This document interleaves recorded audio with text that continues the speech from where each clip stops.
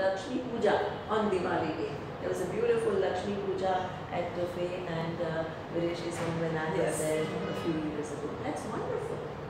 That is a sign they've given. So if your mind is running to a helter-skelter river, universal, it gives you a chance to pull back. Yeah. So that means here we are only talking about when this is gained by sacrificing universal value, only then it will increase your discomfort levels. We are not talking about just earning money will increase your discomfort levels. Do you understand the distinction? Yeah, so how would you place a person, like in case I have all this money, right? Right. And I go to spas and holidays and what for my comfort level and enjoy that bit of it. But if I'm the person who only does this and never thinks of other things besides me, what would you say to that person? Super. This is very nice. So that's a second level of growth. The first level of growth is at least get this right. Yeah. The second level of growth is what Frey is talking about is, now I have gained so much and that is a blessing to me, and many people have participated to make it happen for me. So now it is my responsibility to give back. That's the next level of growth. But what happens is, this is the first level, and the next level then you have to go to the next level. That's when you can say that I'm a really responsible, noble human being. So here you are just a first level, that you're at least not following universal values. Yeah. So that will come in the next thing, right? That when you become much bigger and begin to be a contributor, that's then you have really grown up. Right. There is also a situation where, suppose somebody becomes comfortable. Yeah. He has no conflicts and all that. He may lose his, drive, ambition, or he may not. Actually, this is why it's very important that we only operate at this level. So what Vedanta shows us is a bigger picture. So the bigger picture is that you are not, actually, truly speaking, nobody can be 100% comfortable thinking I'm a small individual, because you have old age, you have disease of people around you and your own. You see mortality which is right in front of you. So nobody can be 100% comfortable living with a limited vision of reality. This is why the second portion, which is knowing the big picture, is equally important. It's partial fixing, it's not a total fixing. So you can't have a thing. It's still, there will be ways that the person, as you still feel sick and you're not comfortable. So what we saw is, let's come back to that. Okay, we saw that was the last thing. Here, is it clear that the discomfort level remains, right? If you have not followed the now Devish's question last time was the other way, right? What have we said up to now is the not following of universal values leads to discomfort, and what you are really interested in is your comfort. So it's not a good deal. His question then was, every discomfort is due to not following universal values. So do you see the other way? Now the relationship is not following universal value leads to discomfort. His question was, every discomfort that a person feels, does it stem from not following universal values? Doesn't have to be, could be your past karma, could be so many other. Okay. Do you understand the nature of the question? Yeah. Yeah? So discomfort, is it only because of not following universal values? What does it mean is, suppose somebody comes to you and says, I'm not feeling comfortable with myself. Can you conclude that that person is not following universal value? No. No. Wonderful. So that means what we did at the end of the class is examine different sources of discomfort. Excellent. See, you need to hold everything that we have learned in organized manner. Your mind has to remember and hold it. Discipline approach. Huh? Discipline approach. Discipline. Otherwise what happens, we just take a little things here Cocktail. and then exactly. So we don't add that. We don't stay with it. So the last thing we saw last time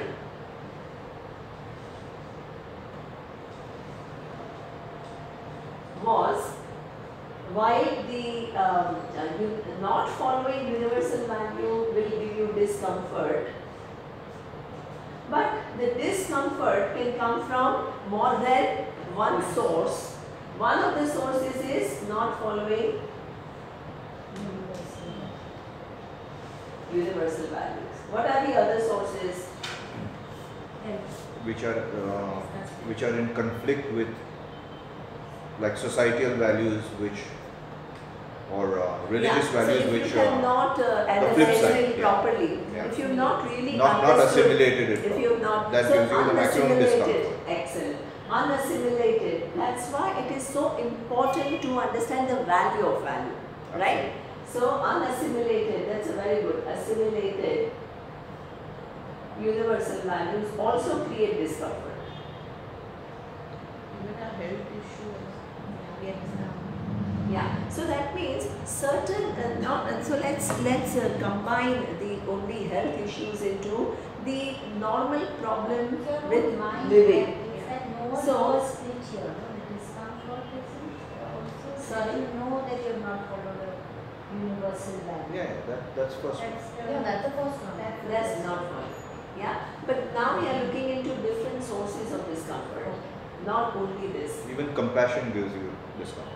Excellent. So that means the empathy also gives Empathy. you discomfort. Somebody else's Somebody else's discomfort, pain. then you feel Yeah, uncomfortable. and that's a very actually a positive quality, because that then makes you, empathy makes you not comfortable, and compassion is what you do something to help others to what mitigate their pain. So that means sometimes even noble qualities such as empathy can give you discomfort. Do you understand? Because you are not indifferent to pain of others. That's a positive quality, right? So what empathy can give you discomfort. And this is why suppose you open the newspaper every day. So many people feel not comfortable because they want to wish world well, but when they open the newspaper, all they see is what? There is a fighting here, there is a war here, there is Rape this here, murder over murder there, here. and there is a, so you feel not comfortable because you are not indifferent to these world events, right? So that is empathy. Could you put this here? Following Dharma, not getting desired results because of some unknown values. Excellent. So when things don't happen your way, super.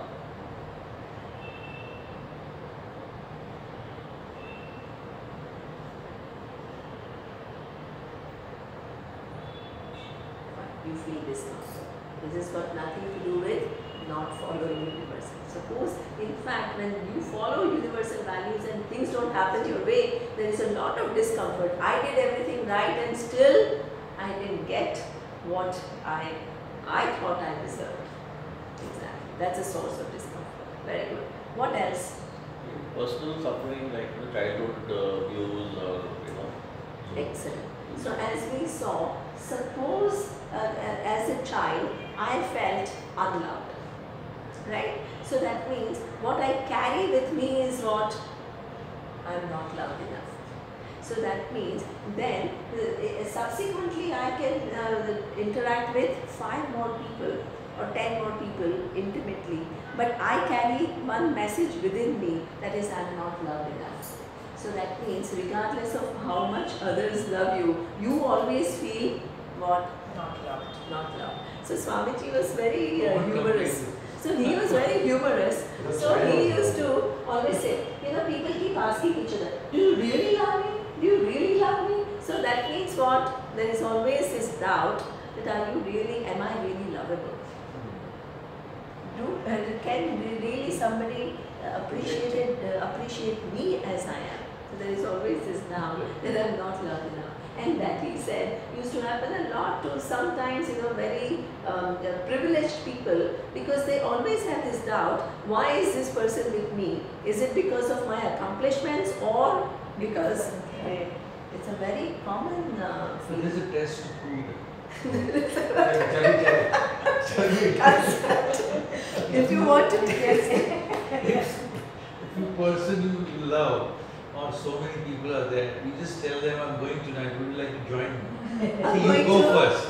you what? I'm going up. Oh, Would you're you like going to to join join me? me. He said, you go first. So we'll know how much is lovely. Okay, so wonderful, right? So when things Also, don't I think, happen, certain emotional burdens that we carry which are unresolved, right? This is the whole. It's not just one thing. The entire emotional burden unresolved, which is emotions which are unresolved, they become burden. Otherwise, emotions in themselves are not burden. Do you understand? So unresolved emotions become unresolved. Right? What are the other things? Lack of knowledge of the answers to the big questions. Why am I here? Excellent. Right? So this is what you have to understand. Nobody can be 100% comfortable without knowing the bigger answers also. Right? Why am I here? This will never give you 100% satisfaction. Right? So let's first write what Preeti said. What Preeti said was only referring to health issues, but it can be combined into what? All the facts of living. What are the facts of living? Health, then old age. See, old age is when all your Losing your capabilities- loved ones. losing your loved ones. This is something which which are you can be highly ethical, but this source of discomfort will still remain if you are a sensitive human being. So that means you can't ask me a question. The person will become totally comfortable Without when discomfort. Nobody will have complete life without somebody will discomfort. reduce their level of I discomfort. think a person, once he understands the way to deal with the discomfort and he gets understood. But for it, all this has to happen. It is not as easy as just getting rid of your discomfort. And this is what Vedanta Just teaches. solving So your let's- universal values does not solve all these. Exactly. Excellent. Right? So that means first let's write what Preeti said. And Preeti said what? All the facts of life, such as health, old age. You see people aging. It's not easy to see all. So many people used to say that this person used to be like a lion, and now what? It's all difficulty in speaking, difficulty in hearing. It's not easy. Yeah. Yeah. Even relationships, like you mentioned also, sometimes with people, relatives, Yeah. we have that discomfort. Yeah, you have You're- discomfort, absolutely. So interpersonal relationships.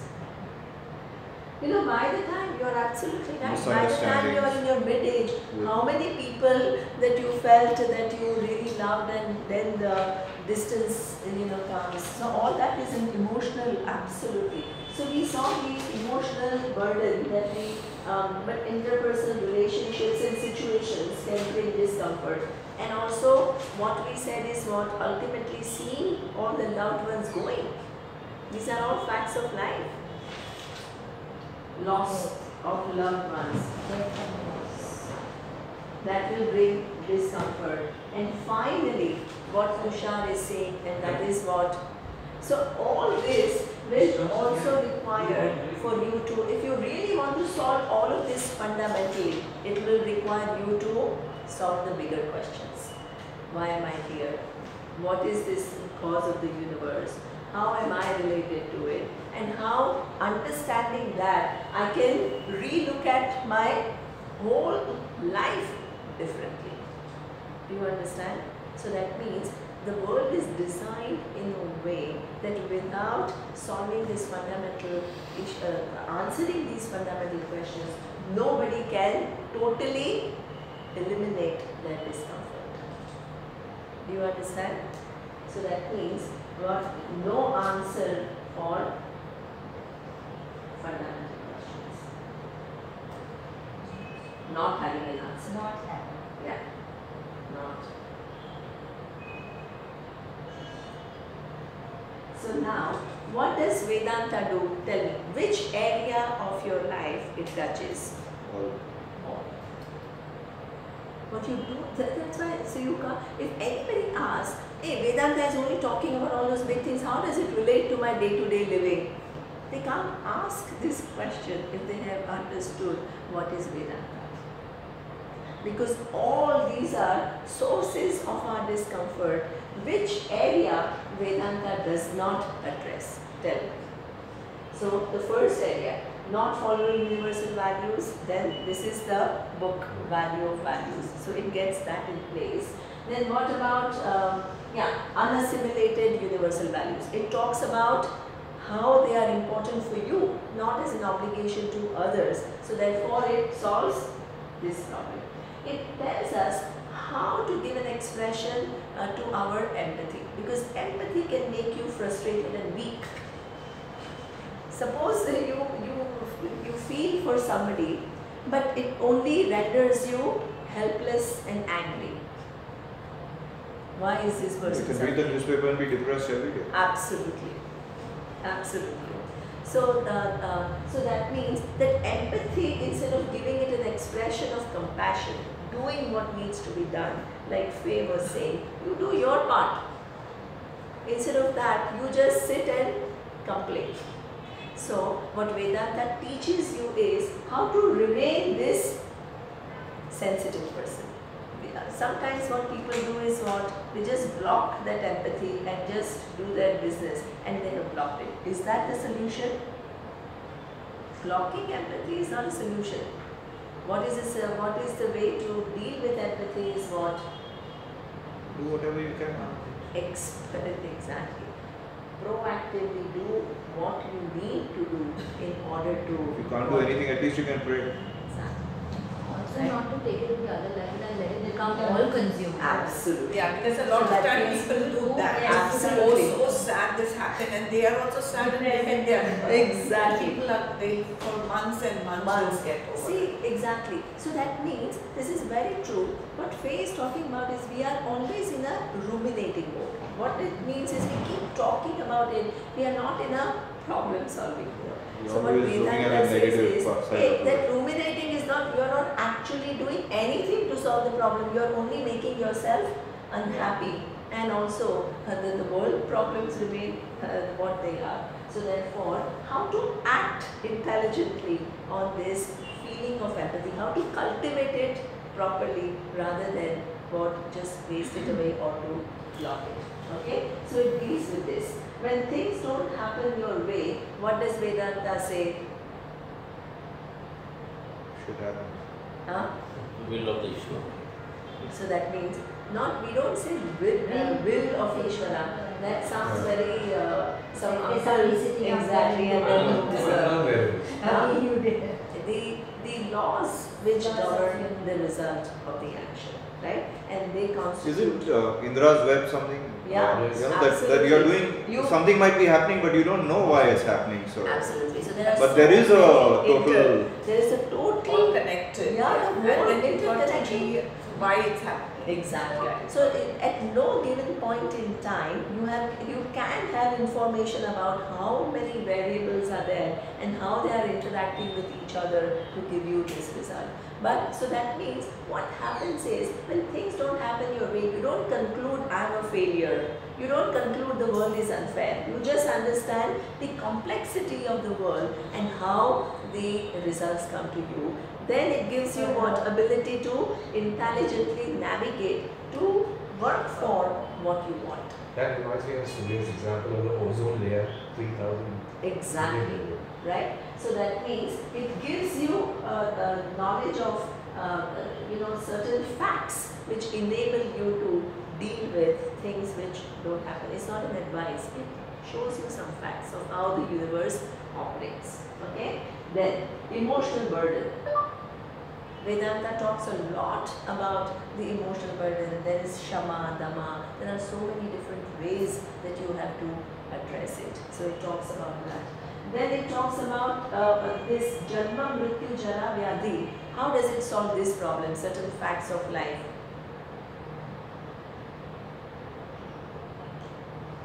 To be able to accept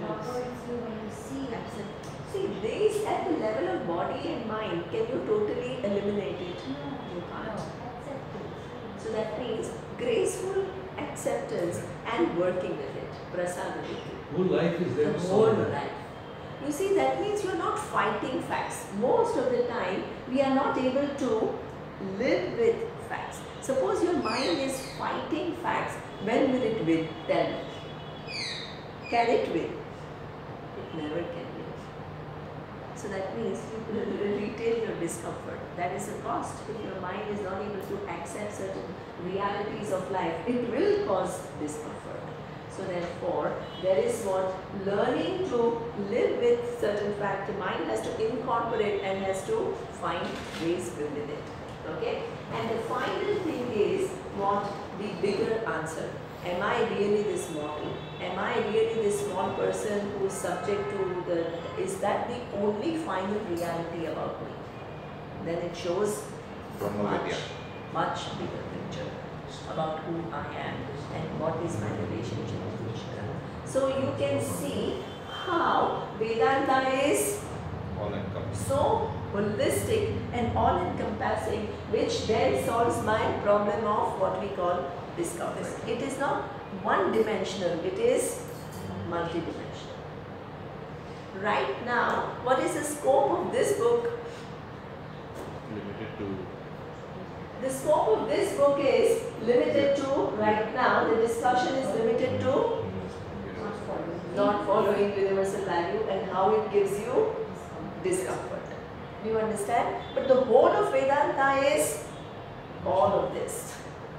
That's why we say it solves the fundamental problem of human discomfort, which has various sources, not just one source. Yeah?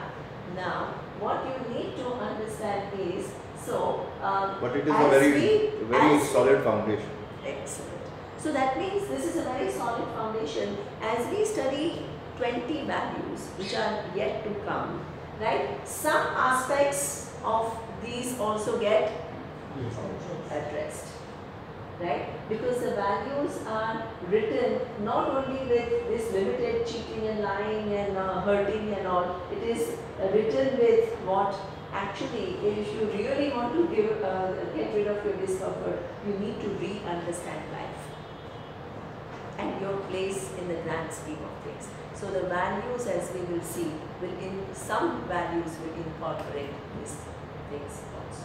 Is it clear what we are doing and why we are doing what we are doing? Yeah? Okay. So let's read now. What is the time? You still have 10 minutes. Okay. Who will read?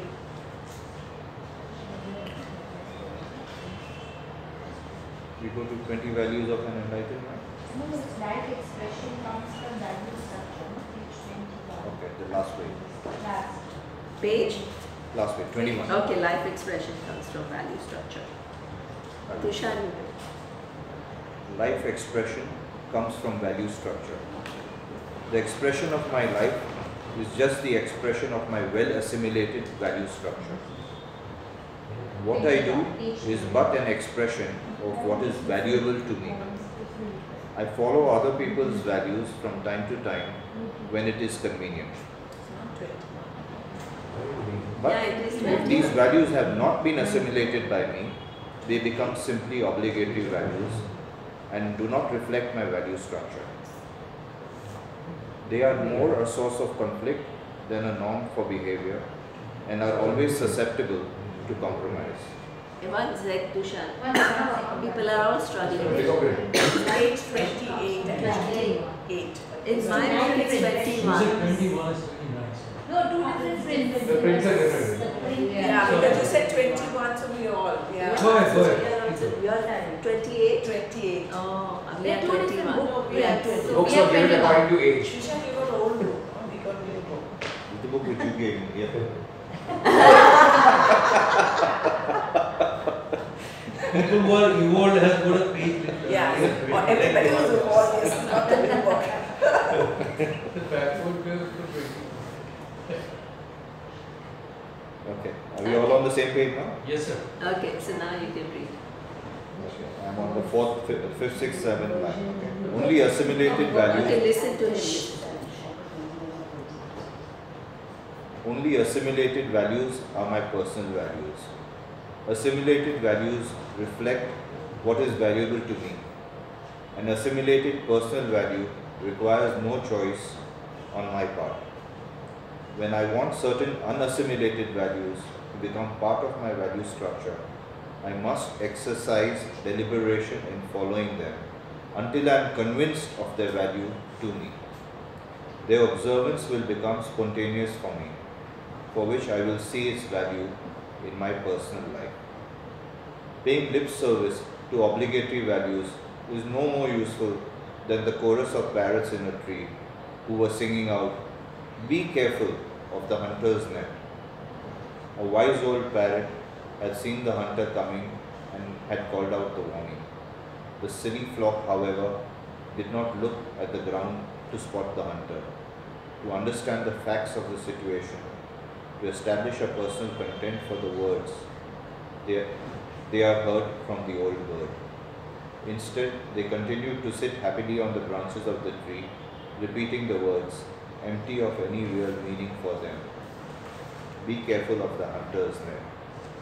Even after the net had descended upon them, they wriggled and squirmed, caught in the web, screeching, "Be careful of the hunter's net."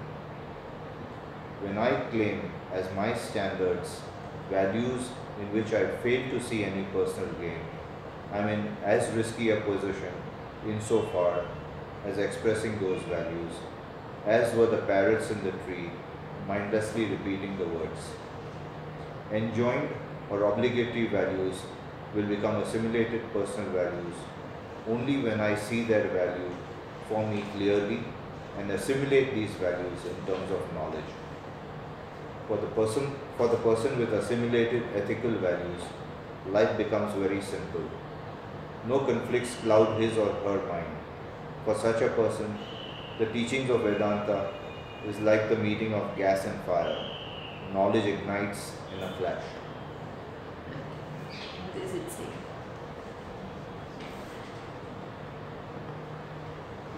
It says that your assimilated values need to be rock solid, otherwise there's going to be a lot of confusion.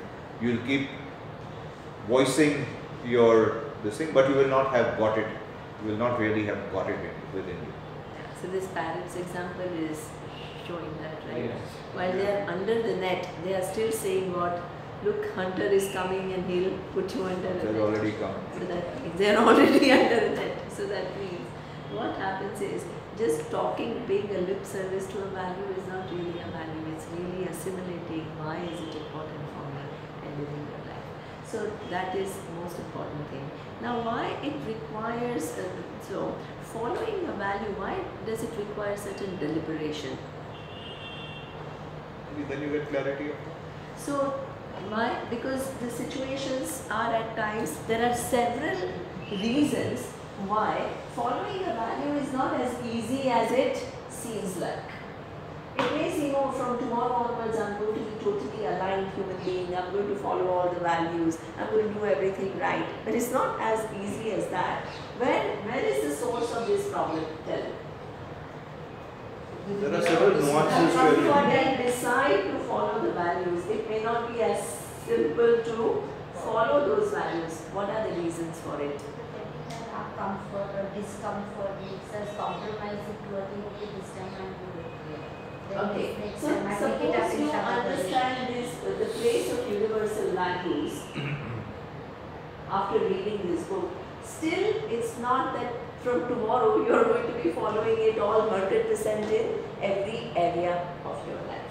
So that means there is one reason, and that is there is a tendency, Gita is saying that there is a tendency in the mind to justify and say what, Amata Chalsha.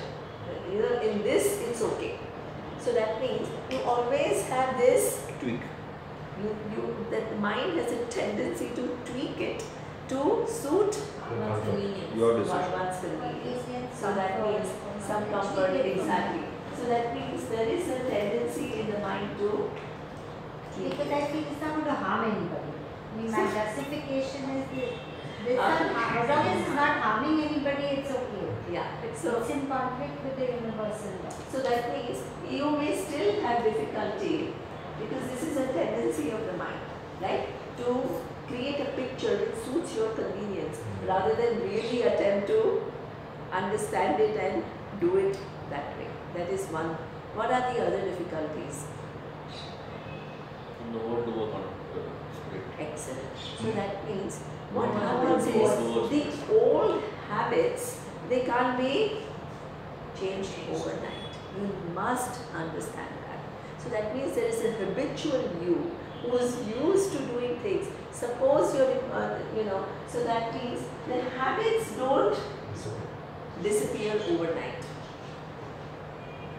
So that means you have to acknowledge those habits and you need to work with them. So that means it requires what he told is what? Some deliberate effort. Just hearing it once will not do the job of transforming you, because you have to break free from habitual ways of being.